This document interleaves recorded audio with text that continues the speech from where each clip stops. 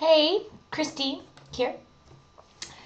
As I woke up today and got on the scale and realized it's been the same numbers for a week to the ounce, which is really bizarre because normally your weight fluctuates ounces from what you eat the night before, how much salt you took in the night before, the day before.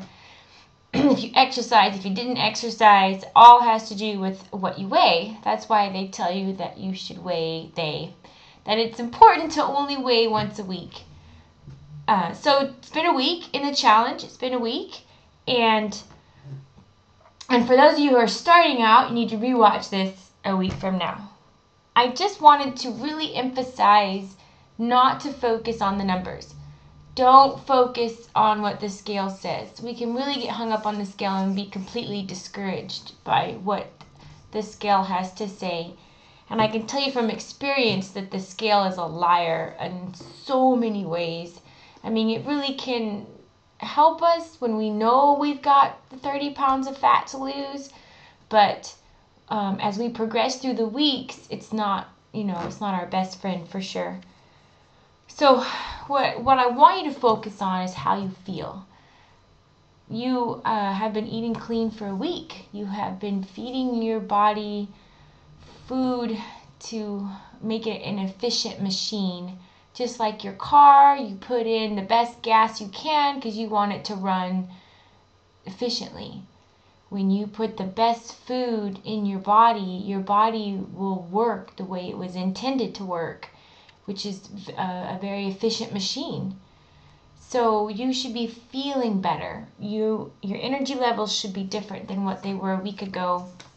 You should be sleeping better, pooping better, all around having a better mood because of the food you're feeding you. Very good. That works. And something else I wanted to point out about weight loss is that health is a precursor to weight loss. And what I mean about that is that when we do focus on making ourselves an efficient machine, then the weight loss just comes because we become healthy from the inside out. So our outsides reflect.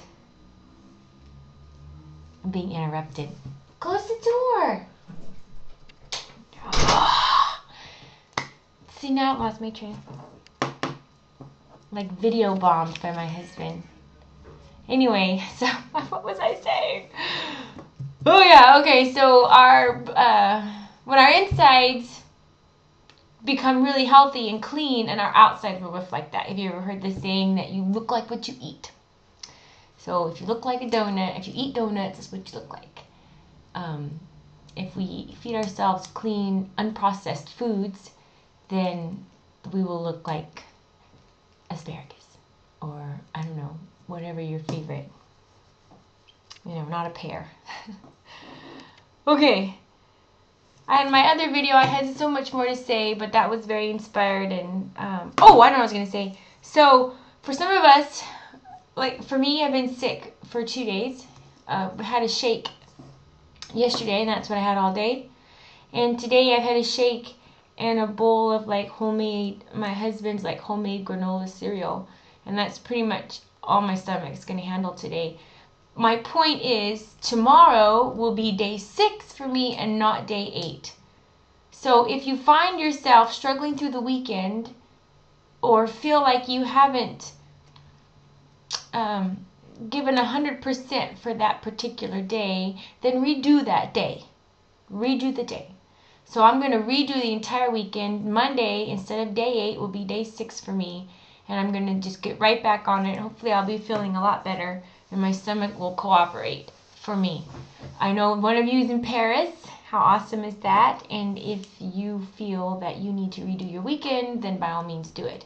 And I don't want you to think this is just a 21-day process. And I encourage you to consider doing a second round with me. And you don't have to think about it too much right now because you're in the beginning. But some of us need to maybe a few rounds to really reach our fitness goals. I mean, if you've got 15, 30 pounds you'd like to see off, you need to really consider round 2, 21-day round 3 even, I'm going to continue to offer these challenge groups every month. And I would love to have y'all back in here with me, just being the awesomeness that you are.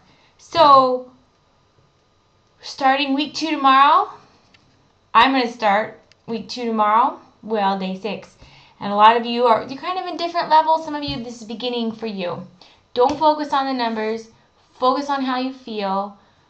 Focus on how awesome you are for doing this for yourself, and everybody around you will benefit from you making clean choices. I can promise you that.